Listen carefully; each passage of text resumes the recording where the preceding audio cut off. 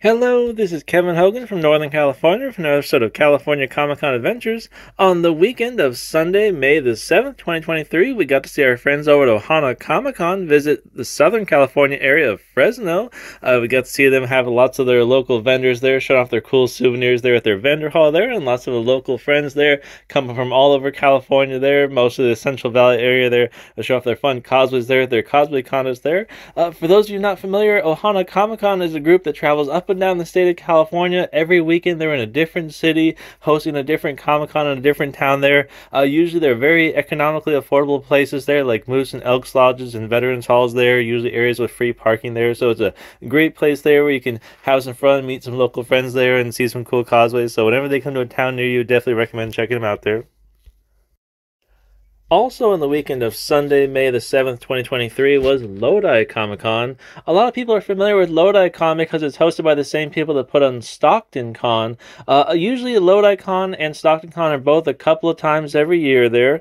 LodiCon is hosted over at the Great Festival Fairgrounds up in Lodi there. It's a pretty big event there. It's over 40,000 square feet there. Usually they have about 200 exhibition booths there, spaced out over about 3 buildings there. They have a big open shaded area in the middle there where they have the wrestling federation put on like a little wrestling match there for people to see there while they're doing their shopping with the vendors there. They also have a bunch of food trucks there, and they also have a cosplay contest over in one of the buildings as well as there. Plus they also have a bunch of special guests also in the buildings there to see like voice actors from different cartoons and shows and movies and different previous wrestlers and things like that there. So it's a really fun, if you're ever in the Northern California area there, you get a chance to either see StocktonCon or LodiCon. It's a little away from the Bay Area there, but it's still a great event to see everyone out there.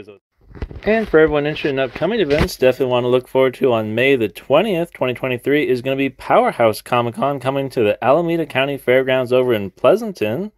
And also, for those of you down in Southern California, definitely looking forward to Comic-Con Revolution. That's going to be over in Ontario, California on the weekend of May 20th through the 21st. And also, up here in Northern California, our friends over at Ohana Comic-Con are going to be visiting Woodland over on May 21st, 2023.